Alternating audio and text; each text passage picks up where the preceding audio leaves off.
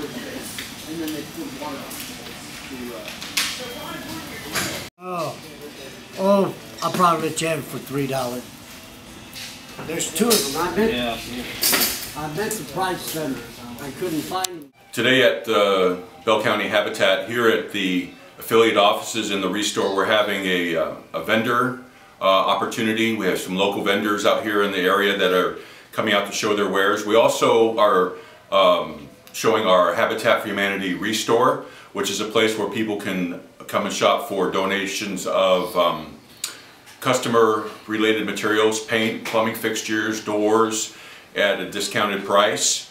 And they can take these items, make repairs on their homes, use them in their businesses if they're starting a business. So there's all kinds of opportunity. There's paint, fixtures, lighting fixtures, plumbing fixtures. We get a lot of items donated from big box stores in the area that might be discontinuing their items. And what the purpose of this is recycling and repurposing, is taking the revenue and helping build homes here in the greater Bell County area, Bell County, Lampasas, and Coryell. And so far we have built 66 homes since our inception of 1994.